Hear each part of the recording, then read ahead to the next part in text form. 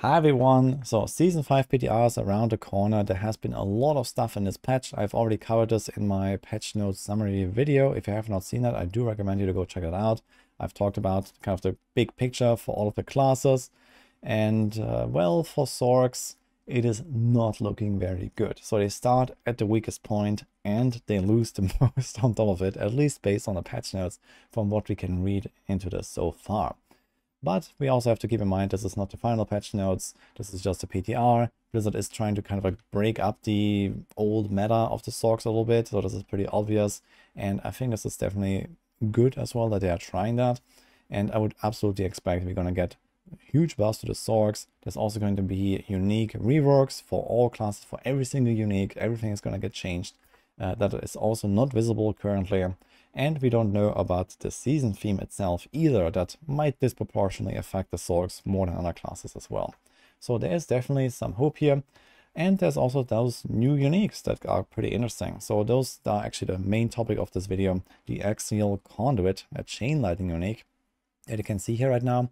And then the Vox Omnium. There's a new stuff coming that allows you to combine core and basic skills together in a pretty interesting way. So I want to talk about these because I've actually spent a bunch of time, for example, working on some new planners. I also have a Hydra planner here, for example. This is also something that gets some pretty significant buffs here that did not really fundamentally change, but there is a new temper now that kind of like puts a bit of a spotlight here, plus some extra Hydra buffs across the board. But this temper here could potentially lead us to +4 or even +6 Hydra heads per cast.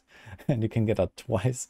So it depends on like how the masterworking will work with this, depending on if this follows the regular stats system or the passive ranks system. So there are two different systems for masterworkings in play, and you could get either +8 or +12 Hydra heads for an already 4-headed Hydra. So depending on how that works, you can expect something like 50 to 70 or so Hydra heads if you also include the enchantment here. And that can get pretty wild. So we'll see. Other than that, this is pretty straightforward, kind of like burning synergy build here. So I'm not going to go into all of the details now. You can go check out the planner if you like. It's definitely something I want to try out on the PTR, and let's see how good this will be. But this is another thing to keep an eye on at least. Now, that being said, I do also have a chain lightning planner here. I did not make one for the Vox Omnium just yet, but I will discuss what I think about this item.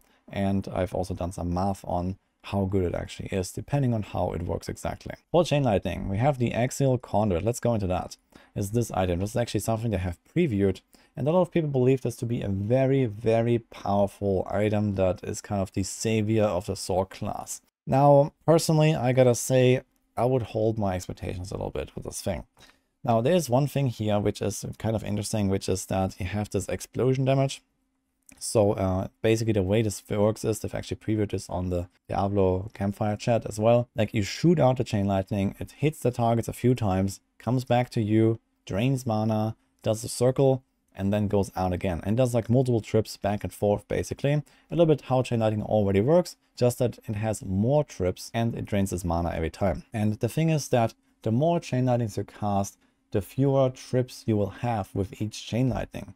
To the point where it kind of seems like spamming chain lightning is actually not encouraged. In fact, you probably only want to cast 1 or 2 of them, and potentially the chance to cast twice might even be an obstacle to this whole setup. Why am I saying this? Well, it's because of this math that I've been doing here. So I actually watched this in the campfire chat, and I counted how many times this item was hitting enemies. So my expectation was that a single chain lightning should do a total of 12 trips, 1 going out, and then 11 times coming back, draining 6 mana, and going out again. So this is what you see here with, this mana drain. It drains 6, up to 66 total, so this will be 11 times. For whatever reason, this chain lightning only had 11 trips, so somewhere along the way, one of them went missing. Maybe I miscounted, but I checked it 4 times. Or maybe it just kind of drains the 6 mana right from the start, for example, and this is why it's only 11. Something like that. Again, we have not actually tested this item yet. But basically what happens here is that on every trip you get those 3 hits, and then you get 1 hit from the chain lightning coming back to you and circling around you. So at least in the situation where you are standing in melee range, you can probably expect 1 extra hit from the circle, and then 3 again, 1 from the circle, 3 again, 1 from the circle.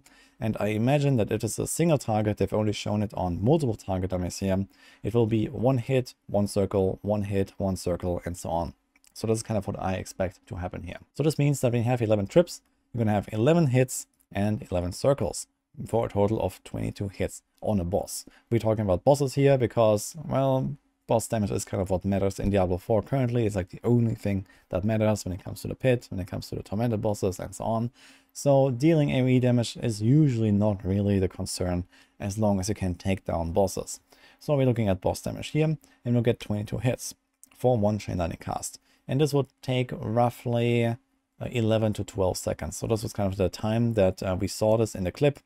At least when there's multiple targets, it might be a bit shorter when there's only 1 target, because it doesn't jump between all of them all the time like this. And it might be like, you know, 1, 2, 1, 2, 1, something like that.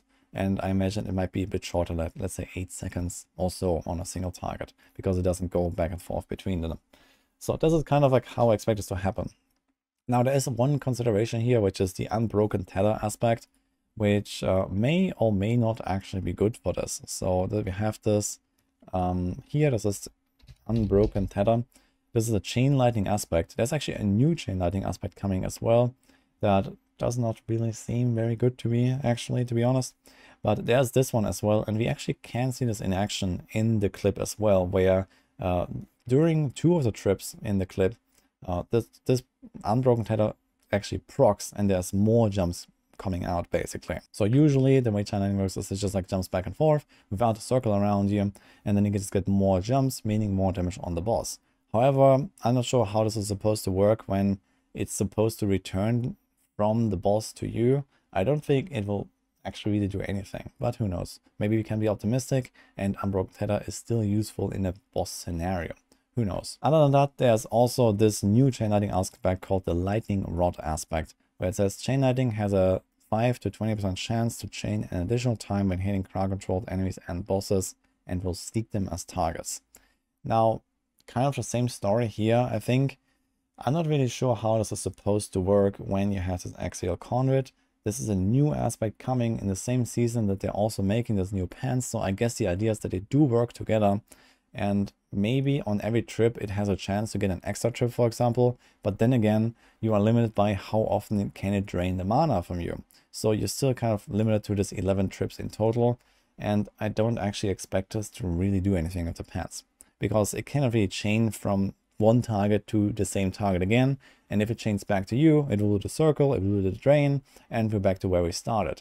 So at least that's my expectation right now, and I believe that those aspects are mostly relevant for AoE damage, both the unbroken tether and this new one, the lightning rod aspect. But I guess we'll see exactly how this works. For now, I'm pretty pessimistic about both of these. And now this brings me to my other point here, which is when you cast multiple chain lightnings, what actually happens? Well, you increase the mana drain per chain lightning, because it says it drains 6 per chain lightning that is currently active. So if you cast multiple of them, let's say you cast 2 or you cast 1 and you get a double cast, because that can happen from the pants itself, for example, without even tempering on your weapons, you are forced to have a chance to double cast. Now, if you have 2 chain lightnings in play, you basically divide the number of trips that each of the chain lightning does by 2. So you see this here, you're going to get 6 trips. This means probably just 6 hits and 6 circles for a total of 12 hits per chain lightning. And you have 2 of them. And well, look, you have pretty much the same amount of total hits, at least on a boss. So this is kind of like how I expect this to work. And if you look at this here, 3 chain lightnings, 4 chain lightnings, 5 chain lightnings, and so on, you see that nothing really changes. And I'm kind of confused about how this item is really supposed to work.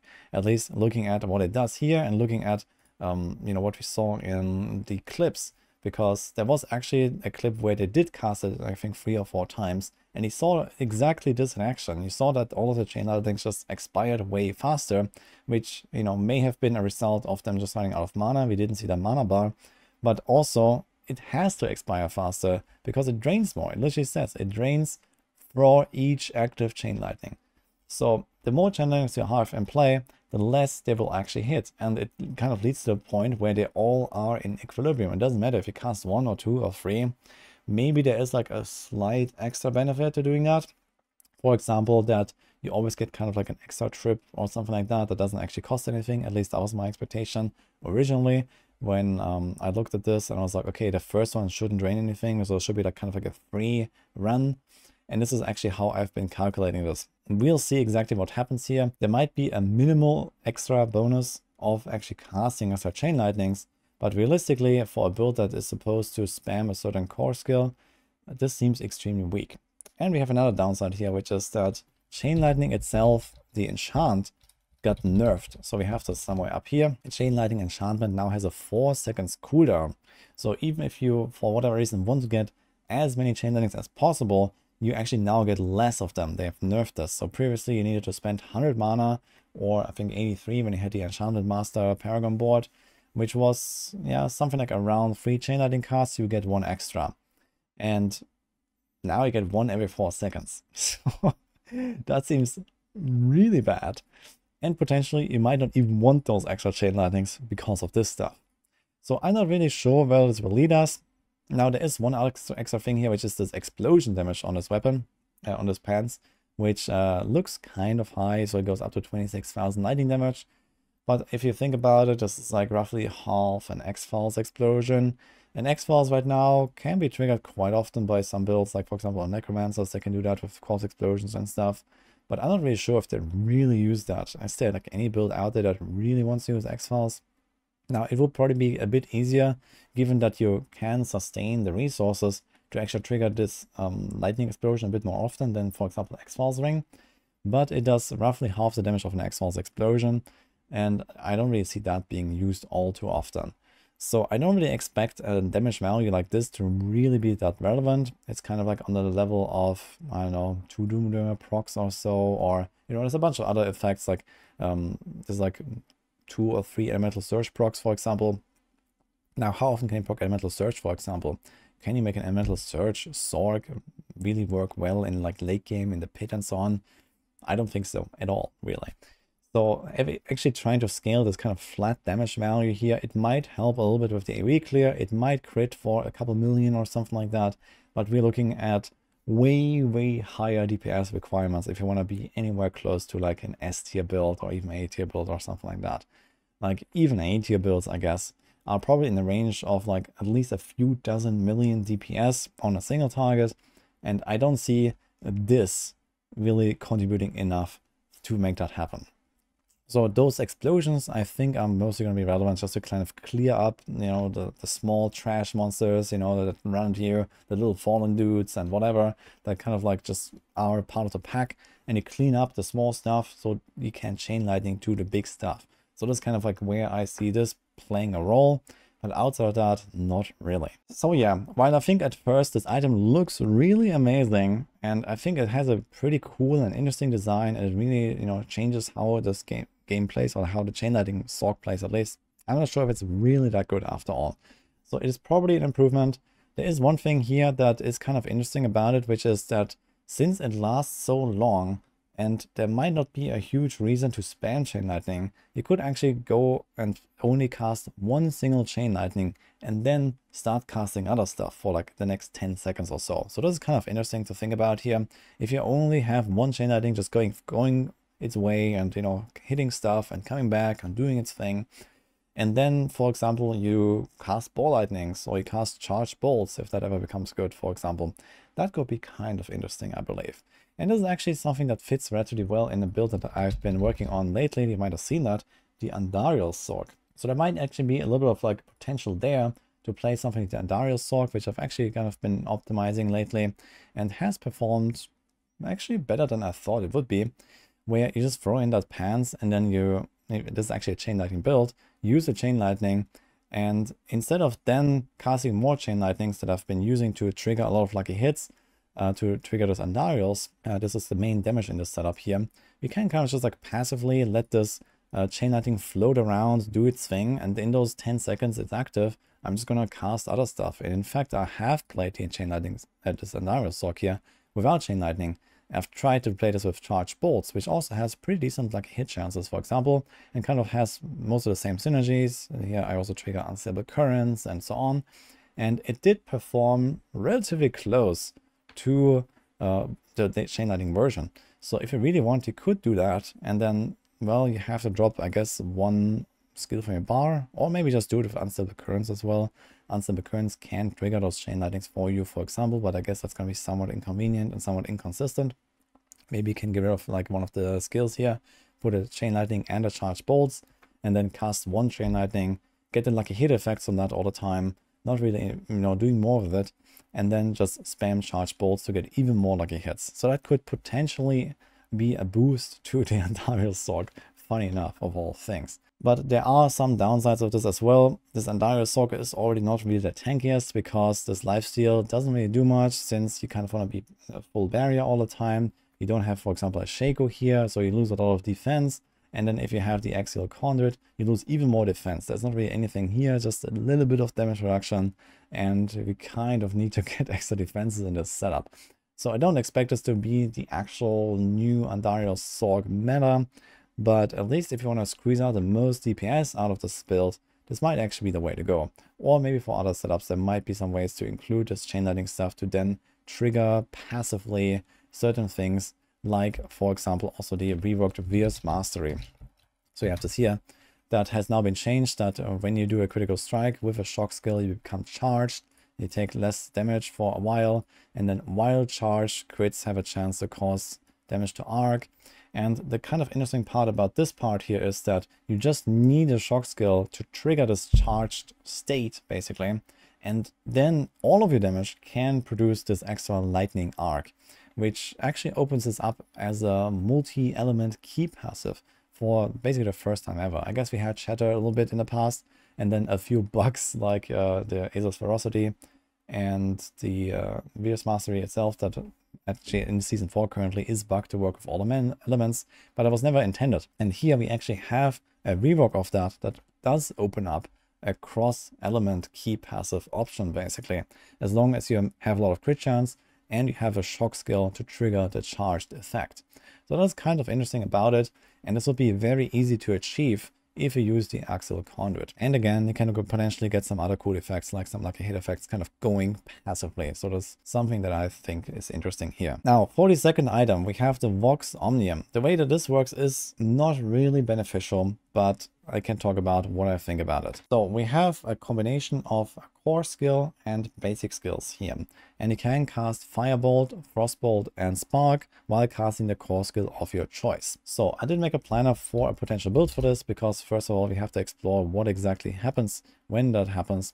But at least judging from the video that we have from the campfire chat, it does seem like they always cast in an angle. So there's two of those extra basic skills, and they fly out at a cone, basically. So in the middle is your core skill, and on the left and the right of that, you're gonna get, 2 firebolts or 2 frostbolts, or 1 firebolt and 1 frostbolt. So you can kind of mix and match as well.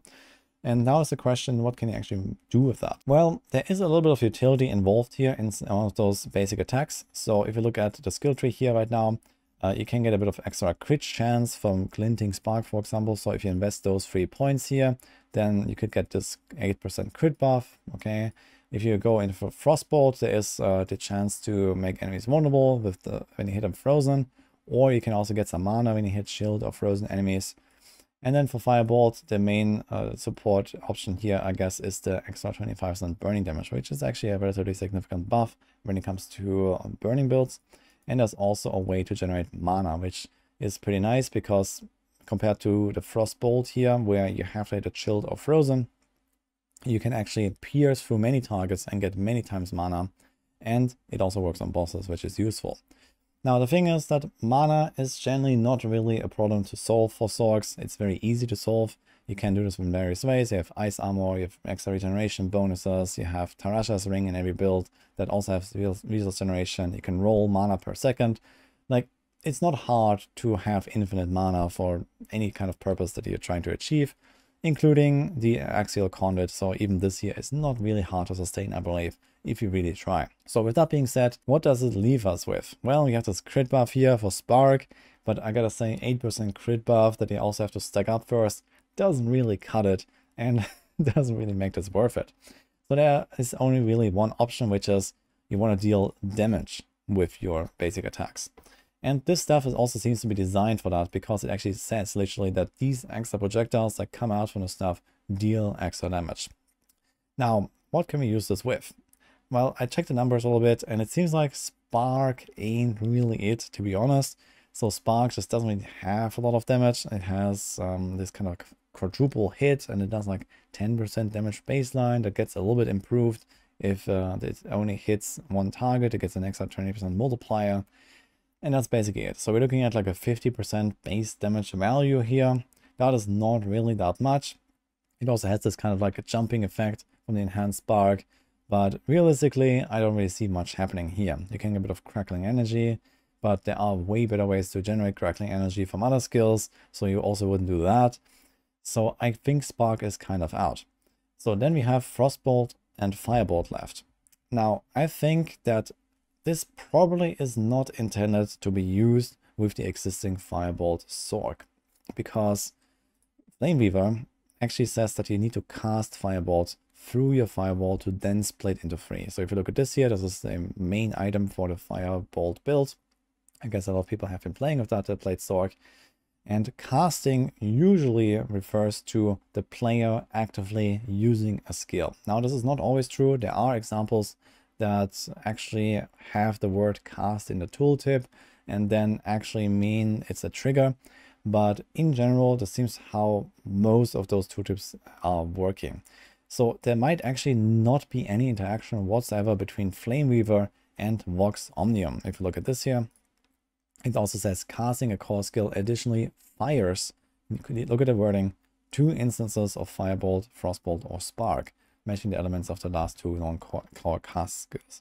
So this means that maybe it might work with Firebolt, but probably not is my expectation, because it literally says casting a core skill, so this refers to the player doing something, and then fires 2 instances, meaning that this is specifically not casting and most likely does not work with Flameweaver.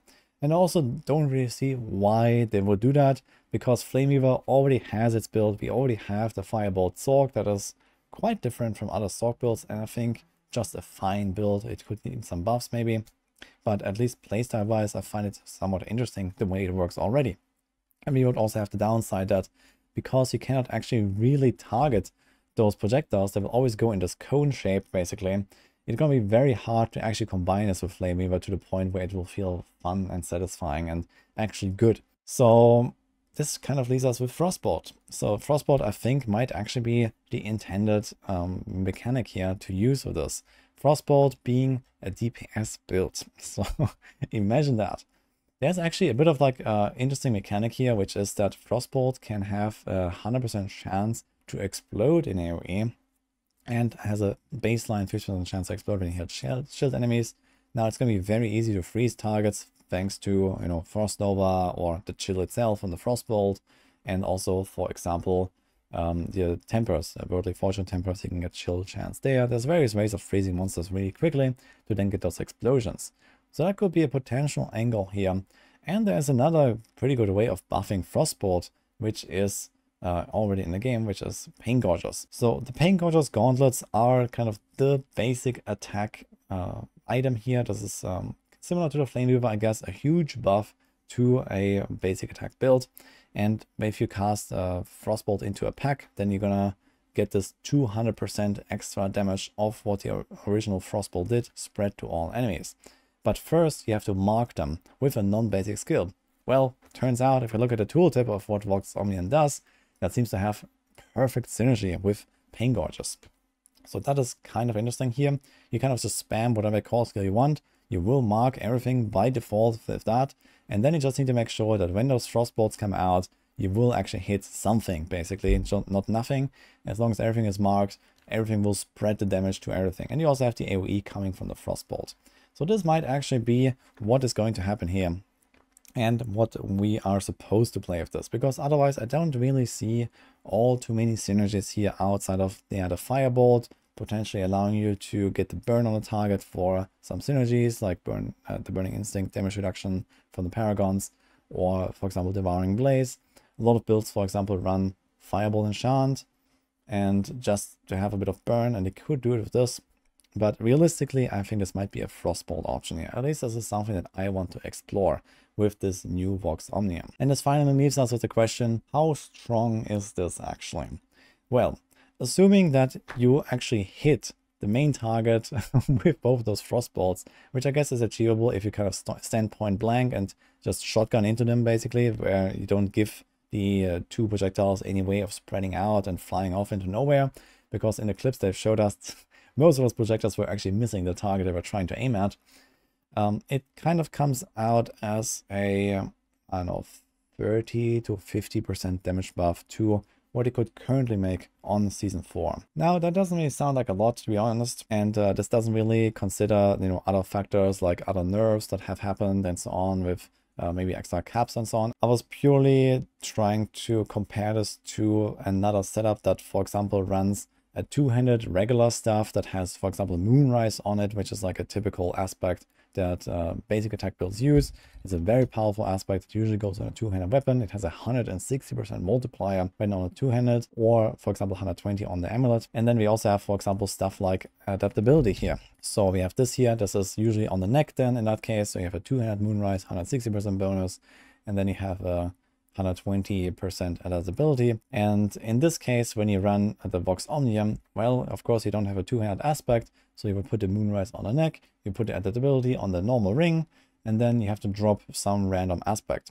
So this is why this damage bonus that looks pretty juicy here, if you look at this, these projectiles deal extra damage and you get 2 of them at a time, is actually not that crazy, because number one, you lose the double cast stuff. Like you usually would have, you know, a chance to double cast, a really high value actually as a temper.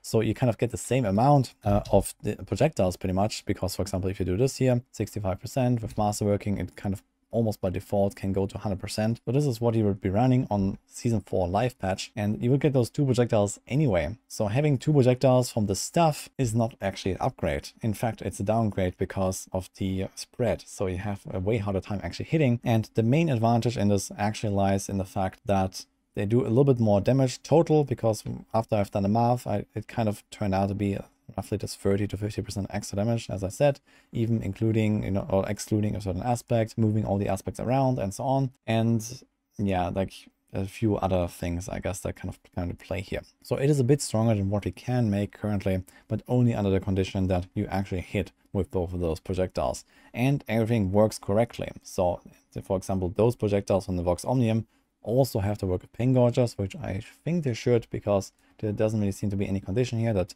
sounds like it wouldn't. But there's another problem, which is the adaptability aspect, which specifically calls out when cast at X% resource, you deal so much more damage.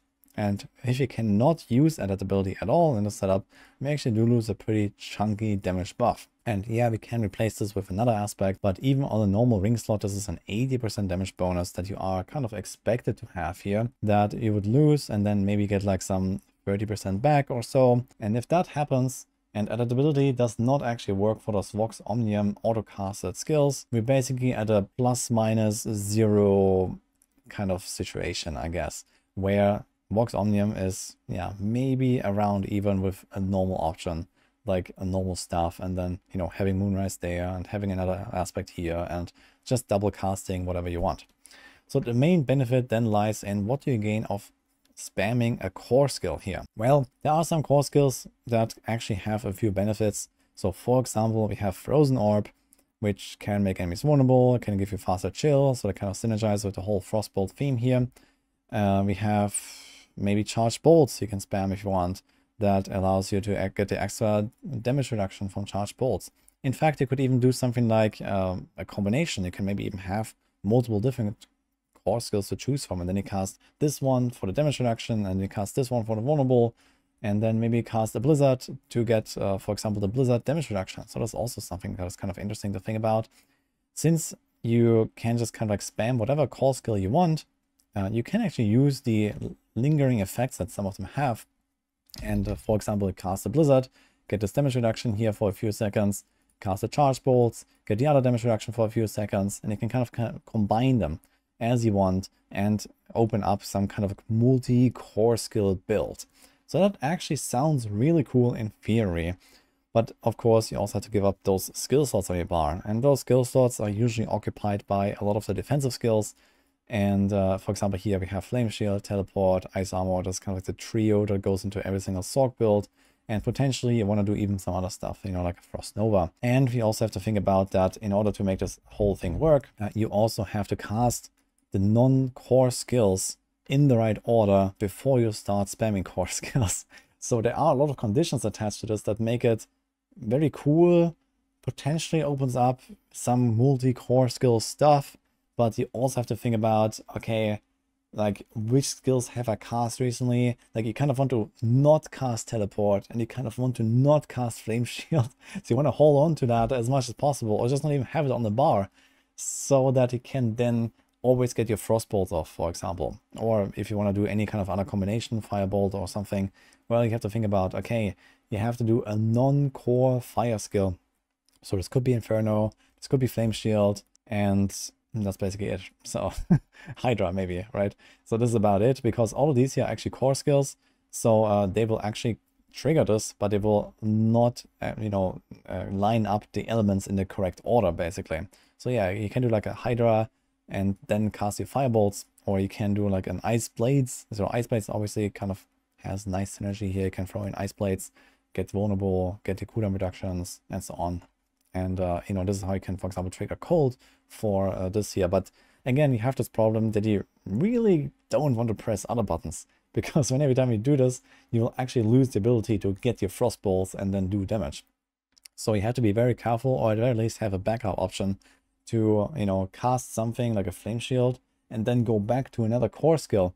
But all of them are kind of like cooldown based, right? So Ice Armor is a cooldown, Frost Nova is a cooldown, Ice Blades is a cooldown, Deep Freeze is a long cooldown, and there's nothing that you really can do here to go back to the right order of elements outside of actually casting the basic skill itself. So you might actually put, for example, Frostbolt on your bar to then use Frostbolt after you have, for example, had to press Teleport, or you had to press your Flame Shield. So you kind of swap between manually casting Frostbolt and triggering Frostbolt all the time. So this might be the only realistic way out here, I think, to actually make this happen.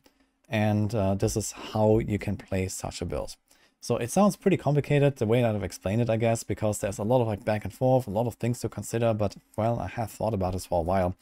And I was thinking, like, what do they want us to do with this thing? And well, I guess we'll see exactly depending on how it works. But currently, this is like how I expect this to go. So you have, for example, Frostbolt on your bar. You have not really many defensive skills on your bar, and then you spam maybe different core skills that give you some effects. So you might be spamming like a bit of charged bolts, you might be spamming a bit of frozen orb here, you might be spamming, I don't know, like a blizzard here and give you the damage reduction. And well, some of the other core skills don't really do that much. Like spamming meteors, for example, doesn't really have any benefit. Yeah, okay, you can immobilize stuff, but that's not exactly a huge benefit. Fireball, I guess you can get this mana regeneration here, but that's about it if you don't care about the burning damage. Ball lightning has literally nothing. You can get a stun, that doesn't really matter. You can get a crackle, that doesn't really matter. And yeah, I mean, Incinerate probably doesn't even really work with this very well. Ice Shards doesn't have anything. Chain Lightning doesn't really have anything besides some crackle. But there is one last thing here that kind of comes into play, but it's a big maybe, which is Fireball. And this is the Greater Fireball upgrade. So this is actually something that people are using currently in Season 4 with Shatter and with the Firebolt Sorc, which is kind of the strongest push build in the game, actually, thanks to some really weird double dipping bugs with the Shatter key passive. Outside of that, let's say even with Shatter being fixed and stuff, this would actually be a pretty interesting, pretty powerful combo that would work with Firebolt. Now, if this somehow works with Firebolt, you can stack up a lot of burning damage, just spamming Firebolt into the target, just like you do regularly. And then you could actually benefit from spamming Fireball into the target, while also keeping the burn rolling, because as you spam Fireball, you will then trigger, for example, Firebolts, and at the same time, you will do this flat 10% of the burning damage applied to enemies all the time from spamming those Fireballs. Now, this is kind of like a big maybe, because as I discussed earlier, I don't actually expect this to synergize with the Firebolt build or even to work with the Flameweaver here that I discussed. It may work, it may not work, but if it does work, this could actually also happen to be a pretty big benefit to the existing Firebolt sword. So this is probably in the range of something like a ×2 or so at least for the Firebolt sword. If you can, just keep spamming Firebolt into the target one way or another. Basically, you can do it manually yourself as like the normal Firebolt sword does. Or, you just spam the Fireball as much as possible to then get this greater Fireball effect. So this could be a relatively good buff here. In the end, I guess we'll have to wait and see how exactly it works. So those are the two options that I see here, with mostly the Frostbolt being like the most realistic option here. I don't think you're going to see anything with Spark that has any noteworthy damage output. I mean, even Frostbolt is not necessarily even that much stronger, to be honest. So yeah, we'll see. But the thing is that, for example, for Pain Gorgers, Spark doesn't actually really work because it hits 4 times. And Pain Gorgers only works with the first instance of the damage. So Spark is kind of out by default. And also like this Firebolt, as I mentioned, yeah, we'll see if that actually works. But yeah, Frostbolt might be a new build coming around the corner here. This is something that I'll be working on, and we'll see if this has maybe any merit for some other setups. For now though, I do have to say, Vox Omnium, it does not look very powerful. I don't expect that even if this Frostbolt build comes out of this, that it's really going to be very good. The numbers on this seem like it's somewhat of a side grade, I guess. Outside of, some of the extra core skill benefits of, getting a bit of stuff here from the Blizzard and a bit of stuff here from the Frozen Orb and so on. So currently, pre-PTR, this is my assessment of those 2 new unique items and the state of stock in general. So I don't think it's really looking that great. I think that both these items probably need some buffs, and the stock in general needs a lot of buffs as well. So this is kind of where I'm at right now. But I may be surprised. Maybe there's some other weird unintended stuff going on, or some stuff I've really overlooked here that, I don't know, maybe you can point out in the comments if you know anything, if you have any ideas about it, if you have been working on some planners. I'll be quite curious about it. But for now, I really like the design of these. Both of these items are really cool, but ultimately not really sure how good they will be for now. So we'll only see it on the PTR. Pre-PTR though, I'm not very hopeful. And that also concludes my summary here of those new unique items. Let me know what you think, and let's see what happens when the time comes. So I hope you enjoyed this, and see you guys next time.